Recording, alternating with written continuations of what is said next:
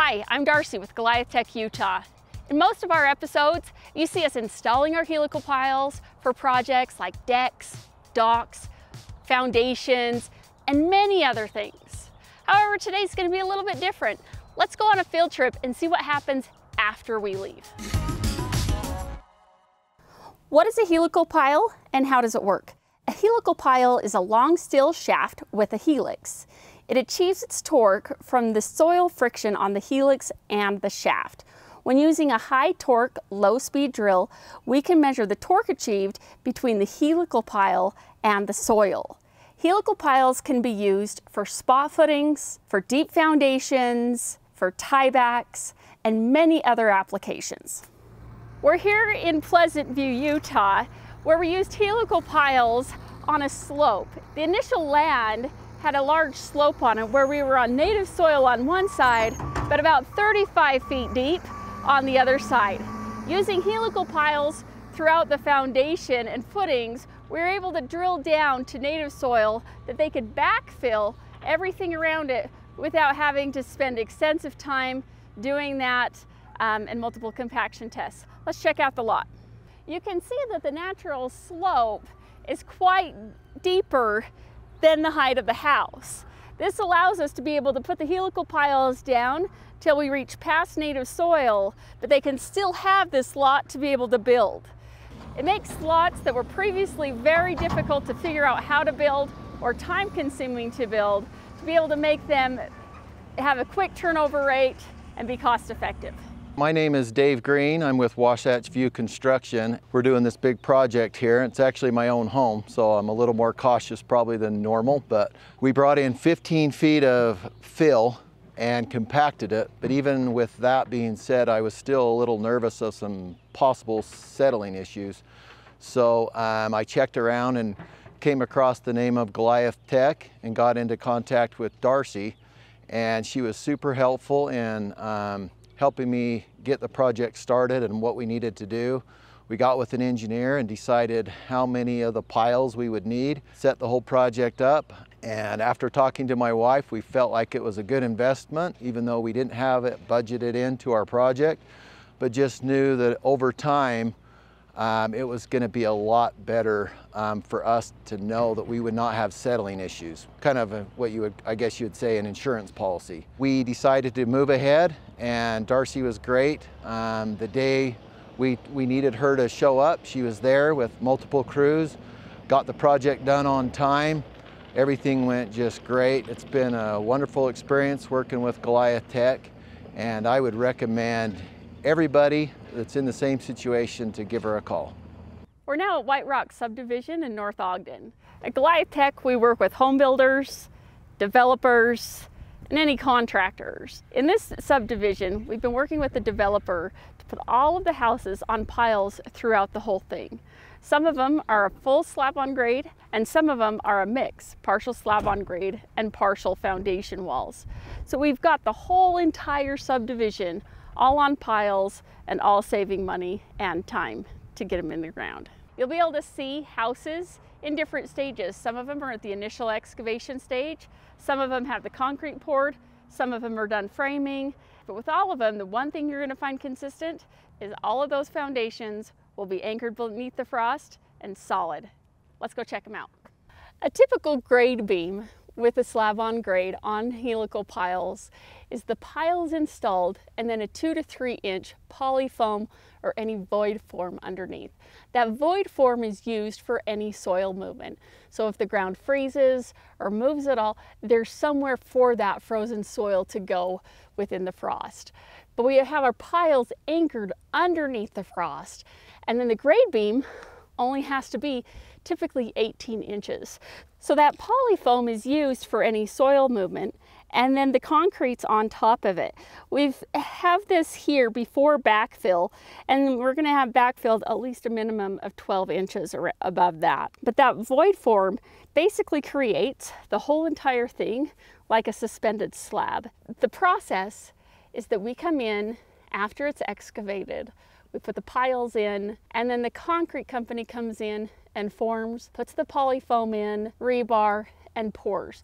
They'll be able to pour the grade beams and the slab at the same time. saving time and money. So the concrete company doesn't have to come out multiple times. You don't have nearly as much concrete because our piles are anchored below the frost line. So the concrete doesn't have to be anchored below the frost line. My name's Rhett, and this is my partner Kurt. We own a company, Triple Crown Homes. Whether the soil required it or not, we would have used this technique now that we've been doing it for 2.5 years because of what it saves us. We order concrete once. There's not concrete for footings and then wait for the footings to dry sufficiently to put a foundation wall on top of, wait for them to get the foundation built. Wait for the foundation to dry, to backfill it. With this process, we're formed up before plumbing. As soon as we get underground plumbing and steel inspected, we pour one time. We're literally able to frame in a day or two instead of dig the hole, wait for footings, wait for foundation, wait for backfill, wait for underground plumbing, Pour the flat work. wait for the flat work.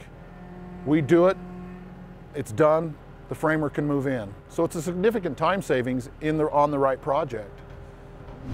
Utah, like so many other states, is experiencing a major housing shortage. This is for many different reasons, but the end result is we don't have enough houses. Houses in Utah have jumped and skyrocketed in price. Anywhere that's simple to build has already been built on. So what do contractors have an option to do? Build in areas that maybe may not be ideal. The second problem that we're having is that there's not anywhere for new people that have never owned a home before, that don't have any equity, to buy a new house. Contractors have been commissioned to build starter homes. What we have here is we had a lot that a previous house was built on, nestled between two little houses in downtown Ogden, Utah. The house that was previously here was demoed, and so it was a flat lot. However, during the demo process, it was not excavated and done correctly so you could build immediately on it. Some of the concrete was left down there, another debris, and then the dirt was just put over the top. So we have about 4 to 5 feet under the existing grade that just had random items in it and that was definitely not suitable to build on. The developer that purchased the lot has been working with Goliathtech for about 3 years and knows the benefits of using helical piles. In a lot like this, we are nestled really close to the fences, and to be able to excavate all of the ground out of here that needs to be taken out, and then compacting what needs to be compacted, and then the footings and all of that would be very time intensive and very invasive to this nice community that's very close and tight quarters. During due diligence, the contractor contacted us and asked if we could come out here with the geotech and investigate the soils. So we came out and we installed a couple piles in multiple locations to really see the compression of that soil. We were able to drill down and see where native soil started in a few locations, and with the geotech determine our minimum depth, which was about 5 feet from grade. At that point, the geotech provided the report and the contractor purchased the lot. The contractor engineered the house to be built on helical piles with a slab on grade approach. With that approach, we're able to put the piles in with a very simple scrape of the existing grade, and then we can install our piles. He can shoot in the gravel, form around the outside, and backfill about 12 inches.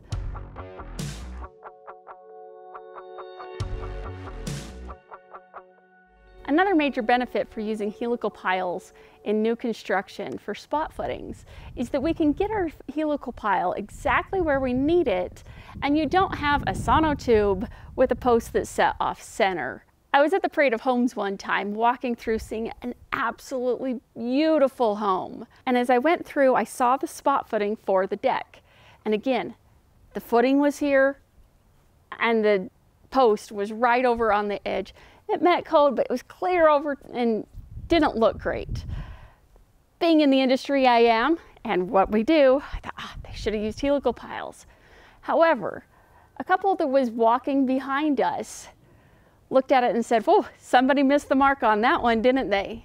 With helical piles, your craftsmanship shows and isn't overwhelmed by some spot footing they got in the wrong spot. CF Olson does amazing custom homes in northern Utah. Those homes are beautiful on the inside, and on the outside, all of the spot footings are on helical piles. What we do with this is after the roof is built and temped up, we come in and shoot a laser from the point down at the bottom, and we hit the beam that's up top. With that laser, then we triangulate and put additional lasers outside of that so we can move that laser out of the way, and then we have our exact location we need to put our helical pile. After that helical pile is in, we then put our laser back on it to make sure we're precisely in the right location. That way, when the build is finished, it looks fantastic.